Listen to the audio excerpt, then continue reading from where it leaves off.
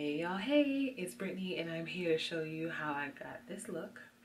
Now, the style that you're about to see in the next clip is how I rocked my hair actually for almost a week. I actually wanted to take my hair off on my birthday, which was on Tuesday, January 9th, and Team Capricorn. And I decided actually to keep it in. It felt so good not having my hair down my back, and I just wanted to keep it off my shoulders and everything for a little while. So yeah, so let's just take a minute to talk about all the people at my job who thought my hair was cut. And I had people telling me that they didn't realize I was here all week. They couldn't recognize me without all my hair, which is fine, but more than a few people thought I cut my hair. But anywho, let's just jump right on in and let me just show you what I just did.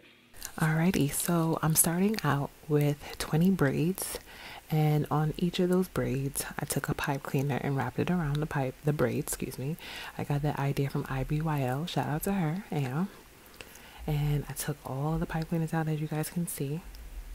And then what I'll do is take some oil, which is one of my favorite oil that I use to moisturize my hair, and I'll rub it on my hands and then rub it throughout my hair.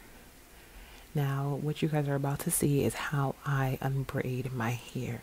A lot of people ask me how I, get my curls to come out so well. This is it. I unbraid it rather than pulling it through, as you guys can see.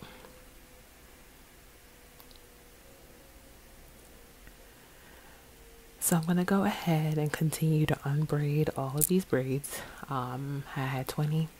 Now I'm down to 19. Now got a little bit of curls, y'all. Love it.